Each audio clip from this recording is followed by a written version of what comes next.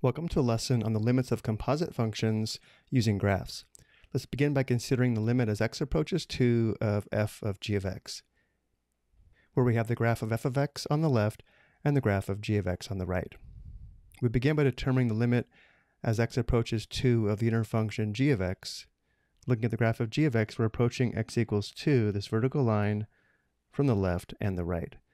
As we approach x equals 2 from the left, we're approaching from this direction. As we approach from the right, we're approaching this direction.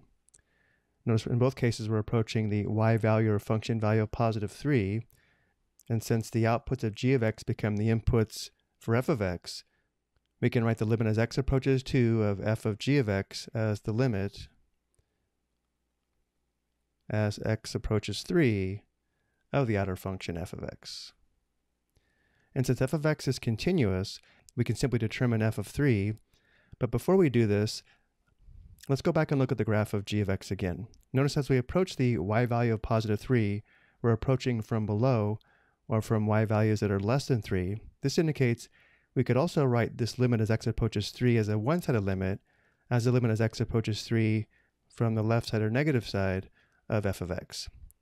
It's going to give us the same limit, but this idea is going to be important when the outer function, in this case f of x, has discontinuity.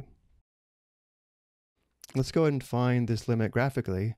Looking at the graph of f of x, we're approaching 3 from the left or from both sides if we want. Notice as we approach from the left, we're approaching the y value of negative 4, and we're also approaching the y value function value of negative 4 from the right. So we know our limit, whether we have a general limit or a one-sided limit, is equal to negative 4, which indicates the limit as x approaches 2 of f of g of x equals negative 4. And now let's look at the second example.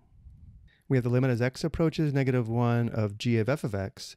We begin by determining the limit as x approaches negative 1 of the inner function, which in this case is f of x. So we're approaching x equals negative 1, this vertical line here, from the left and the right. Notice as we approach from the left and the right, we're approaching the y value or function value of positive 2, in this case from above and below. And therefore the limit as x approaches negative 1 of g of f of x equals the limit as x approaches 2 of the outer function g of x. In this case, we cannot write this limit as a one-sided limit because we are approaching the y value of 2 from above and below. Analyzing the graph of g of x, we're approaching x equals 2, this vertical line here, from the left and the right. As we approach from the left, and as we approach from the right, we're approaching the same y value or function value of positive 3, which means the limit as x approaches negative 1 of g of f of x, which is equal to the limit as x approaches 2 of g of x equals 3. Let's look at two more examples. Again, we have f of x on the left and g of x on the right. We begin with the limit as x approaches 1 of f of g of x. This indicates we first find the limit as x approaches 1 of the inner function g of x. Here's x equals 1 for g of x. As we approach from the left and from the right, we are approaching the y value or function value of positive 2. Since f of x is discontinuous at x equals 2, here it's important to notice we are approaching from below or from y values that are less than 2. Which means the limit as x approaches 1 of f of g of x equals the limit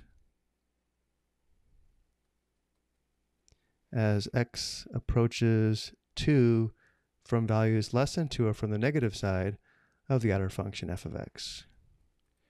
And now we find the limit as x approaches 2 from the left of f of x, analyzing the graph of f of x. We're approaching x equals 2, which is here, but now we're only approaching from the negative side or left side, which is from this direction here, and we're approaching the y value or function value of 4, which gives us our limit.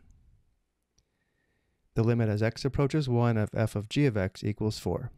And for our last example, we have the limit as x approaches negative 3 of f of g of x.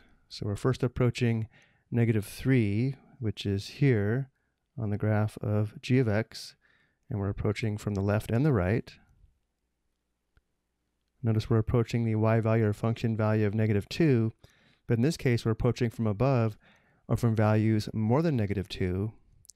which indicates the limit as x approaches negative 3 of f of g of x equals the limit as x approaches negative 2 from the positive side or right side of the outer function f of x. And now we analyze f of x again, approaching x equals negative 2, which is here.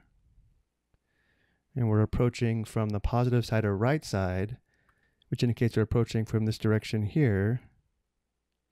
And notice we're approaching the y value or function value of negative 4. We now know the limit as x approaches negative 3 of f of g of x equals negative 4. I think we'll go ahead and stop here for this lesson. We'll look at some more examples in the next video. Thank you for watching.